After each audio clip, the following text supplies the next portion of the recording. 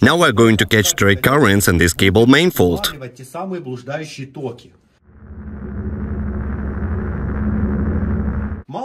Few people know, but a person can feel electricity even without testers or other devices. To feel the electricity, we need a regular neodymium magnet. All that is needed is to hold it in your fingers in the most sensitive area and bring it to the wire. If the tension of the wire is sufficient, then it will be felt even from a distance. What do you feel? I feel the vibration and it can probably get magnetized, although no. Try these wires. Wow, this one is magnetizing. That's obvious, but you should feel the electricity. I feel here. Do you feel the energy? Yeah. So these cables are good for us. Yeah, it can be used for charging. Is it vibrating? Yeah, it is. So guys, without any smart devices but just with an ordinary magnet, you can find out if the electricity there or not. This cable has because it vibrates, but here it doesn't. Let me try now. Wow, take it in your hand. I'm filming now.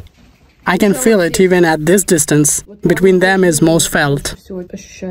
Alright, we found the wire. Next that needs to be done is to capture the magnetic field. This can be done in different ways. The easiest way, in my opinion, is to take the transformer of an LTV, or rather it's just its iron piece. There were wires wrapped around, which had already been cast for copper. This part is usually thrown away. Tell me, is it safe? Yes, it's safe. Is this cable not suitable? Let's check it out now. No, there is no electricity here. Nothing? Nothing, guys. There are so many cables and they are without voltage. How can it be? We said that half of the cables are not working here. Whoa, shine it here. You see it simply coming off. Yeah, I see. This thing is an ordinary iron. Do you think it's magnet? No, it's just an iron. Let me check to believe it. No, it doesn't magnetize. Let's try now to capture the magnetic field. We'll put this thing like this. Nothing seems to be happening, and now we're shortening out the magnetic field that is created around the wire. Look, it's here.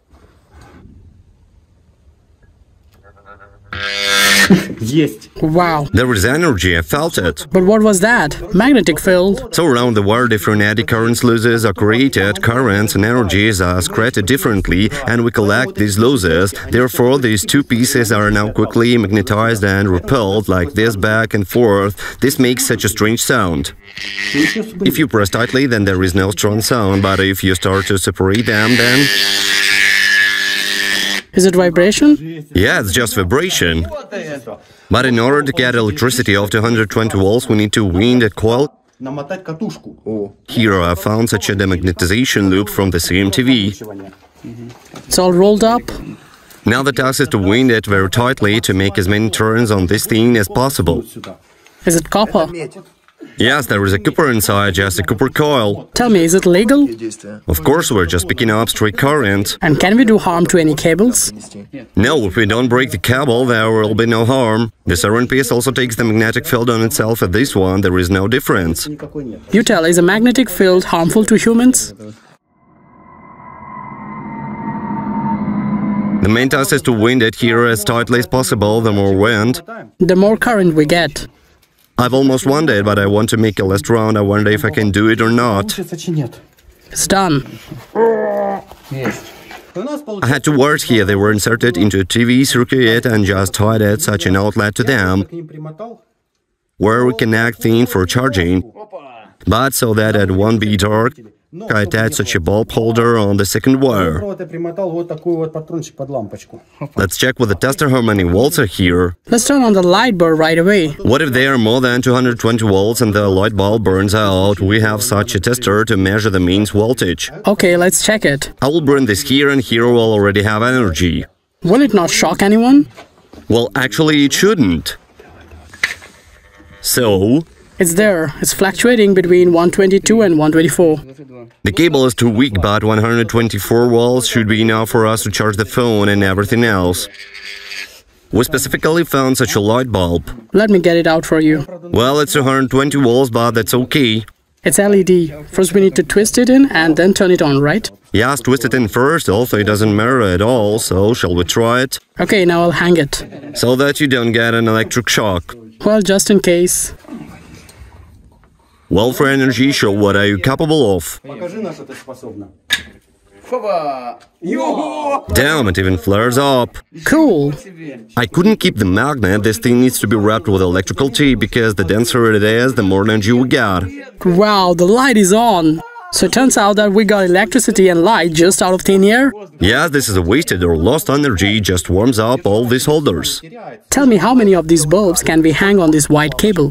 Well, we can hang so much thing as we want. I wonder if anything will charge if or move it. Now everything is even. So you can connect 100 or 200 bulbs? Is this method used by state electricians? Very rarely, because it's too little energy for the ampere megawatts transmitted over these wires. What do they need these 5 watts, which we managed to save?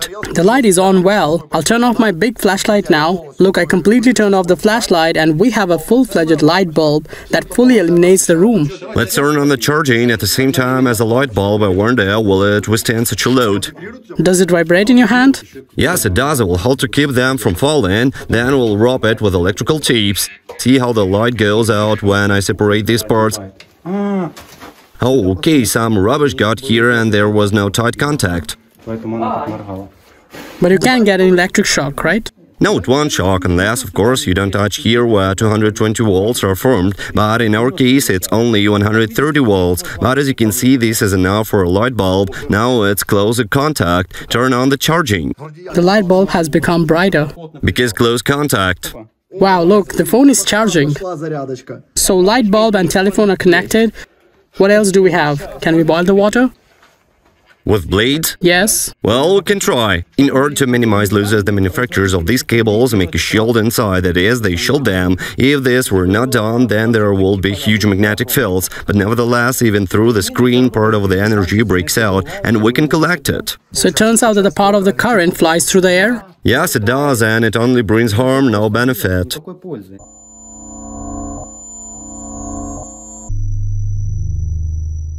So as motherboard, now we'll make a bench, make a table, and it will be cool here. It turned out high. It's fine. This is a table, not a bench. Great, we have a kettle and blades, now we're going to make a boiler. Do you know how the boiler is made in prison, just with blade and wire? This is the first time I've heard that. Guys, I want to fix it now. So you can power an apartment with such a wire? We found such a wire. On the one side there is a plug, and on the other side there are 2 contacts. We attach 2 blades to these 2 contacts. Careful not to injure yourself. On one here and the other here. They are even smeared with something. Electricity passes through the water, and water is a semiconductor and it starts to heat up. That is, the water itself is a heating element. Does it spoil the water in any way? Just a little will not fill it, so be careful. I'm turning on this thing now. Let's hope it doesn't shock. We turn it on and put it down here. See, now the light is dimming. Yes, when you put it in water, it fades. But there is no reaction. What should be the reaction like? There should be bubbles, although maybe it takes a little time. Of course, it takes time. Now let's check if there is a tension. You see, they just stick together. There are sparks, it's fine. That is now some kind of powerful energy, it's just straight currents. How long does it take for the water to boil? Now we'll see that. That is what the experiment is. Let's check it out. Bubbles are already appearing. If there are bubbles, then everything works. Where are the bubbles? Maybe the light should be turned off. Let's turn it off. To have more energy. Yes, let's do it like that. Well, has the energy increased? Well, it should. Nothing seems to work out. Well, we gotta wait. Okay, let's wait while we remove the foil roller. It will just boil. So what are you doing? What it is? Protection against Kreosan. Is it protection against the magnetic field, against stray currents? Yeah, so that currents don't enter me. Isn't the water boiling yet? No. The blades get closer. Look, the bubbles appear small, but they're raw. It's need to be immersed deeper. Do you feel the warmth? Does it heat up? Yeah, it does. We decided to put it in a plastic cup because the blades touch the housing and someone could get an electric shock. Turn it on. Will there be bubbles or not? There is energy, but it heats up very slowly. Of course, this is not 500 watts, so it takes time for the water to warm up. Okay, let's wait.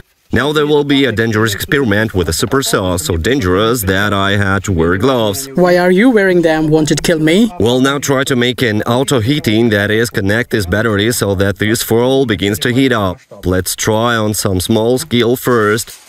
It's scary to do it. But why are you afraid? What if it gets very hot, more than I expect? Did you see that? Yeah. Well, you see it's sparkling. In general, we need to start up the current from here to here. Touch it. Is this part heating up? There's a kind of burn smell. Yes, it's warming up. It now goes through the whole suit and heats everything up. This is how we warm the suit. Electric current passes through the foil and what we get, it just heats up, it generates heat. This is the easiest way to make a heating. You just need to run electricity from several such batteries through this whole suit and that is, it will be warm.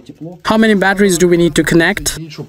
So that it become hot? Yeah. I think 4 is enough. This is what I told you before filming the episode, that I want to make an electric blanket. Here is the electric blanket. You don't need any cord for a warm floor because the foil itself is essentially a heater. Do you guys want a warm suit? Write in the comments. Alex will make a warm suit for you. What's with the water? Are there any bubbles? Look, there are some bubbles in the middle. It seems to me that the energy is weak, although the water has become warmer. Has it become warmer? Just a little. The energy is not enough to heat water. Here we have energy somewhere around 20-30 watts, and the boiler needs 500 watts, that is 10 times more. Guys, I forgot the most important thing. The light is not the most important thing, it's the flashlight. We need to charge the flashlight underground. This is the most important thing. I have a flashlight with a soldered portable charger, so let's connect it now. You see, the flashlight is charging. It even charges at the same time as the light bulb. There is enough energy for both flashlight and the light bulb at the same time. Yes, there is enough energy. Guys, we have a space survival foil blanket with a fine gold plating. Well, it's fake, but okay. That looks really interesting. Yeah, check it out. It looks space solar panels. Wow. In tourism, it's used to save a frostbitten person so that the person doesn't die. He is wrapped in such a foil. It's very compact. But you won't roll it back again. Let's check out its strength. Well, try to tear off the edge. While it tears off well, It's still much stronger than ordinary foil, probably 10 times. How to roll it back? it rustles unpleasantly when you sleep in it. I've tried several times. Don't you sweat in it? You sweat a lot. I use it only if the situation is hopeless and there is no choice. So on one side it's silver and on the other it's gold. Is it true that it's covered with a nano layer of gold? Come on, that's absolutely not true. It's really nice to the touch, very soft. Like the wing of a bat. So in this way, in an extreme situation, a person will not die but will be saved by warming himself. I thought to walk down the street like this. In such a thing, you can just sleep on concrete. What's this sticking out of you? Joy. It's the six-pack. Oh, it's empty there. How does it feel? It's okay. Warm? Yes, may I have another foil hat?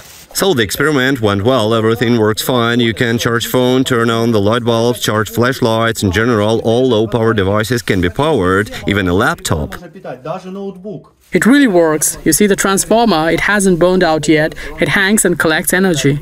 The main thing is that there is nothing expensive, just spare parts from an old TV. This is enough to collect magnetic energy and turn it into 220 volts.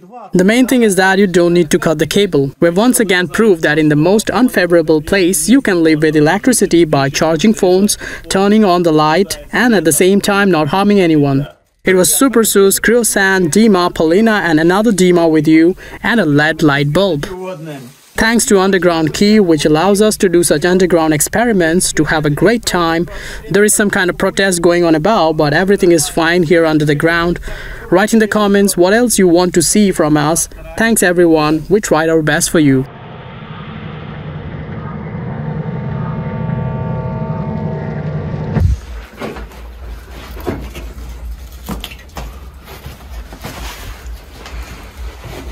Careful.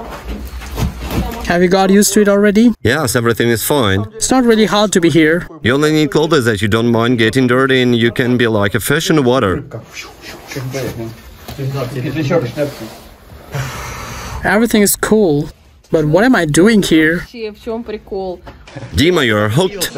All good. Damn, how dirty you are. No big deal. Where did you get so dirty? We need to mask the entrance again. We're walking in the underground sewage tunnel, so what can you expect? Do you want to mask the entrance? Yes, be sure to close it again. Well, I thought we could leave it like that for the next guest. It's like a sign of courtesy. You know, workers can see that it is open and can completely weld the entrance with iron. Completely? Yeah? Yeah, that's why we need to close it. That's it, guys. The entrance is closed and not a single special service will find it out. And we simply ask our viewers not to tell anyone, and it will remain a secret between us.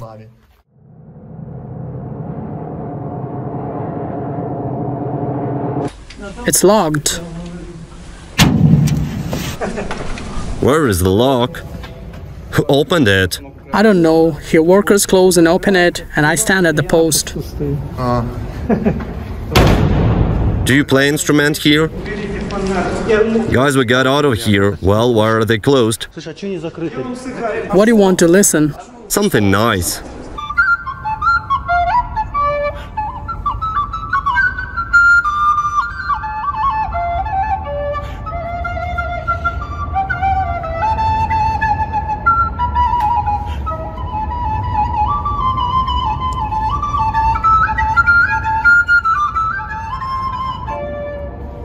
Was it nice? Yes, thank you very much. Are you filming something here? Yes. I hope my acquaintances will not see it. Thank you so much. Well, guys, let's go out. We started a music fest here. Well, guys, we're in the underground passage. Finally, we're in the civilization. We could have also gone out there behind the fence. Whoa, but how could we get out of there? We always find the ways.